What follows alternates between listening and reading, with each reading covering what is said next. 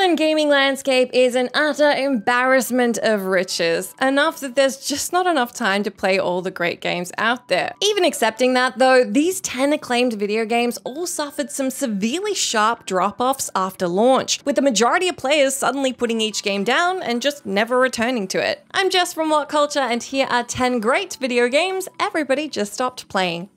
Number 10, Red Dead Redemption 2. Red Dead Redemption 2 is an utterly mesmerizing achievement from Rockstar. It's an intoxicatingly rich Western masterpiece which basically dares players not to pour hundreds of hours into its mind-bogglingly immersive open world. And yet, PlayStation trophy data indicates that there came a point where players en masse just fell off the game and they never got around to finishing it. Only 29.8% of players have popped the trophy for finishing the Arthur-starring main portion of the game, while the John Marston-centric epilogue mustered just 26.4%.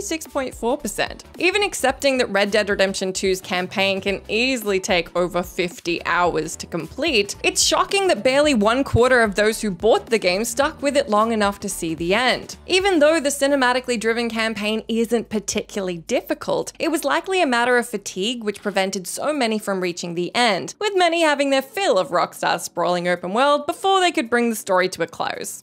Number 9, Sifu. Unlike Red Dead Redemption 2, beat-em-up Sifu's sharp player drop-off can be very obviously attributed to the game's enormous degree of challenge, with its take-no-prisoners approach ensuring that less persistent players would probably have noped out quickly. Though almost 90% of players made it through the prologue, where admittedly dying isn't possible, that number took a steep tumble soon thereafter. 58.7% of players have beaten the first of the game's 5 main chapters, but only 32.8% got to the end of the second chapter and defeated boss Sean. This isn't remotely surprising, given that, as anyone who's played much of Sifu will know, Sean represents a significant difficulty spike, as clearly caused less determined players to bounce off the game entirely. This is backed up by Steam metrics, which show the concurrent player count dropping by almost 85% within a month of release. And if you're wondering how many players actually made it to the end of the game, on PlayStation just 15.1% popped the gold trophy. Number 8, Halo Infinite. While Halo Infinite's single-player campaign wasn't a winner for everybody, the multiplayer suite launched to wide acclaim. More to the point, Microsoft's decision to launch it as free-to-play should have ensured an incredibly healthy player base in perpetuity. Though Infinite peaked with an impressive 272,586 concurrent Steam players shortly after launch in November 2021, 343 Industries couldn't keep a hold of them. Barely 6 months after launch, it had shed 98% of its peak player base. Even accepting that Halo Infinite is an Xbox title first and foremost, it's likely that the numbers aren't hugely dissimilar on that platform. As for why this player exodus happened, well, you can point to the disappointing lack of content since launch, as well as the underwhelming progression system, intrusive monetization, and abundance of server issues. What should have been a slam dunk for Microsoft has instead indicated that Halo's luster as a premium AAA FPS franchise has basically evaporated. Number 7, Horizon Forbidden West. Horizon Forbidden West can certainly be a meaty behemoth of a game if you want it to be, but to the same token, if you stick to the critical path, the story campaign can be pretty comfortably cleared in about 20 hours. And so it's surprising that trophy data reveals a mere 29.8% of players have actually beaten the game's final mission. Well, it would be surprising if not for the fact, as anyone who's played the game to completion will attest, the final boss fight against Tilda Spectre Prime is a major pain in the ass. The battle marks a massive difficulty spike compared to the rest of the game, and while the chapter completion rates leading up to the final fight were already pretty low, that less than 1/3 of players have beaten a relatively short single-player AAA game is pretty shocking. Number 6, Fall Guys.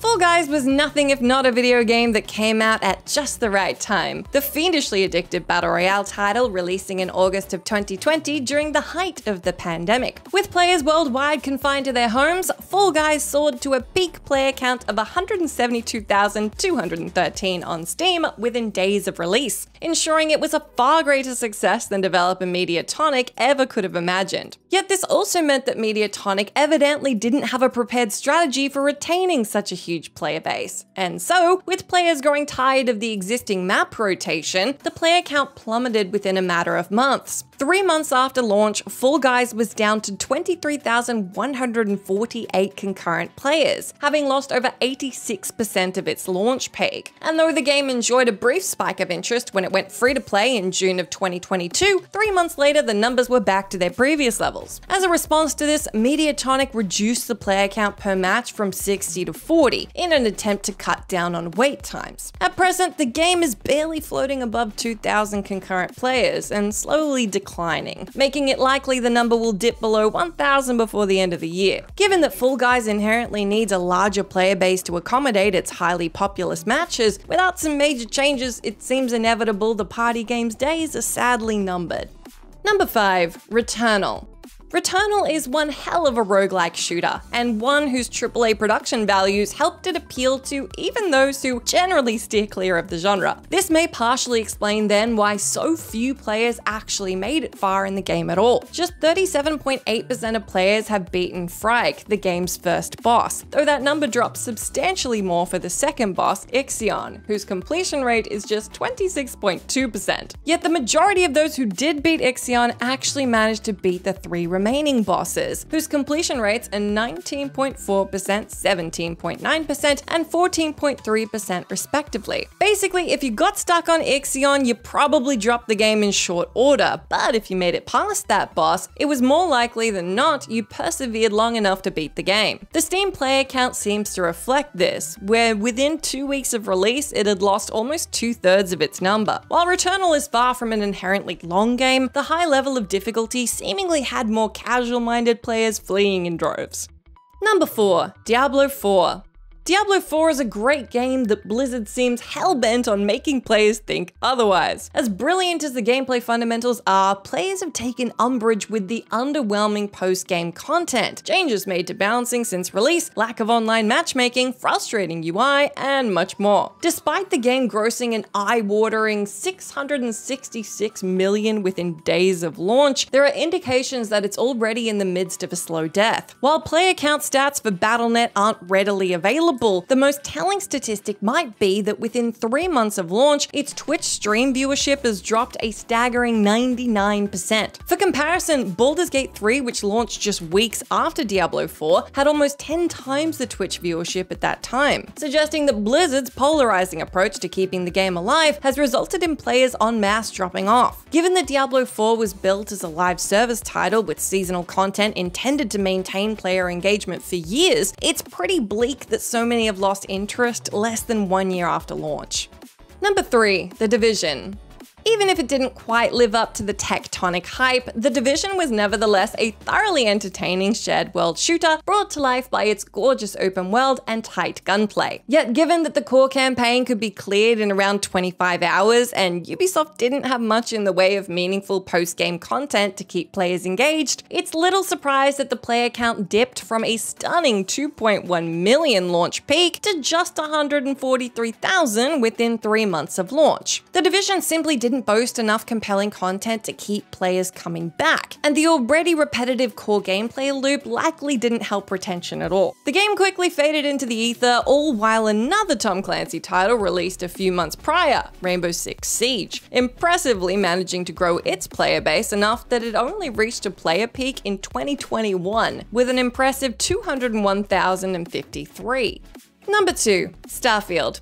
Love it or hate it, or find it thoroughly okay, Starfield was unquestionably one of 2023's most anticipated games, and unsurprisingly performed extremely well upon launch. Within days of release, Bethesda's sci-fi RPG peaked with 330,723 concurrent players, easily surpassing Skyrim's all-time peak of 287,411. And while it was expected that the game would keep players engaged long-term as per their prior titles, that didn't pan out. Even with rock-solid reviews and plenty of praise for its immersive qualities, Starfield's world and characters just didn't retain players like the studio's very best titles did, with the Steam player count falling off a cliff in the weeks after launch. By this past February, less than 6 months after release, Starfield's concurrent player count had dropped under 9,000, marking a devastating 97% drop from its peak. To rub salt in the wound, Skyrim's player count still hovers around 30,000, well over a decade after launch, indicating that for all its achievements, Starfield simply lacked the expected Bethesda magic, which translates into long-term staying power.